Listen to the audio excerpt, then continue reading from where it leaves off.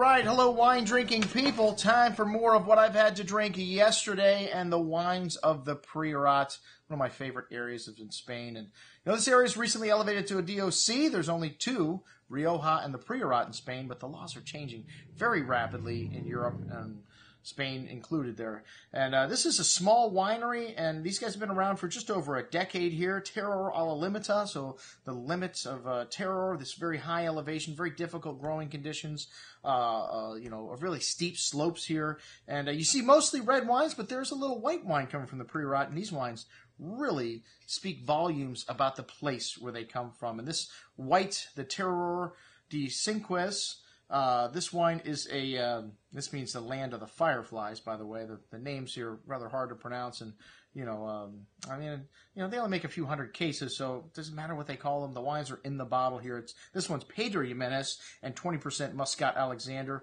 whole cluster press, 2 weeks on the skins for a portion of the grapes, and no oak in any of these wines anymore. They used to use oak barrels, but they're so damn expensive, and you really miss part of what the wine is about when you oak it up, because all you notice is the oak in the nose, and the minerality and the place where these wines are from really are what make them unique. And this wine's got a really lovely bouquet of pretty white flowers, pears, quince-like fruit in the nose, and a really distinct character, that licorelle, that slate soil shining through, and a light briny kind of minerally note to it. Very concentrated and rich on the tongue. The good amount of that white apricot and pear fruits, pretty white flowers, that tangy mineral-laced finish just seeming to go on and on. This wine even better on the second day. Excellent juice.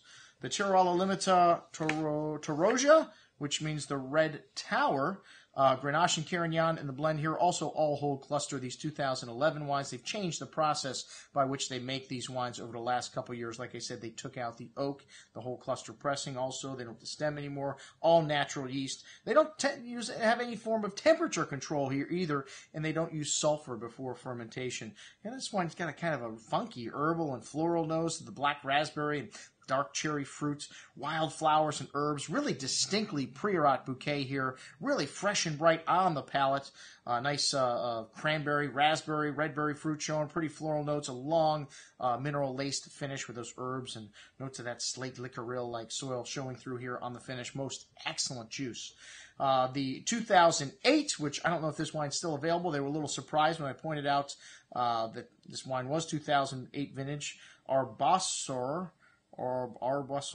which means bushes, and it's 100% Carignan, 90 years old, a north-facing vineyard site here. This was destemmed, and they used some small barrique here, and this does show a little of that toasty oak spice, some mocha in there, some zesty red berry fruit on the tongue with pretty floral notes.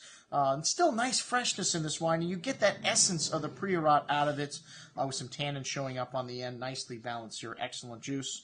And then the Dites de Terroir, which means fingers of the earth. And this is 2011, also 100% Carignan from a south-facing slope. Some nice red licorice spice there, fresh bouquet of flowers, red cherry, raspberry, with an array of flowers, herbs, really bright and fresh. All of these wines, well, the 08, still bright and fresh, even with the oak, but the 11s, you really notice the style change in this wine. Really zesty on the palate with racy acidity, a host of that exotic spice and pretty floral notes showing through at the end with a long mineral-laced finish. Most excellent juice. And then a white. We started with a white and ended with a white here. This is the Pedro de Gui, which means chips and stones. This is white Grenache, Pedro Jimenez, and Macabeo in equal parts, so a third, a third, a third. Direct press with Foudre oak, so large oak. Good amount of that floral lavender note to the nose here, along with that schist mineral highlights and fresh kind of tree fruits. Really thick and viscous on the tongue. This wine's showing lovely concentration and richness. 2010, a more classic style vintage. Some lime and lemon zest showing up on the finish, along with a lot of that slate-like minerality. Really concentrated juice. Most excellent white wine from the Priorat. That's what we had to drink with our friends from Eric Solomon's Selections. I'm your host, Andrew Lamposoni, signing off for the Wine Watch, saying, remember, always drink the good stuff first.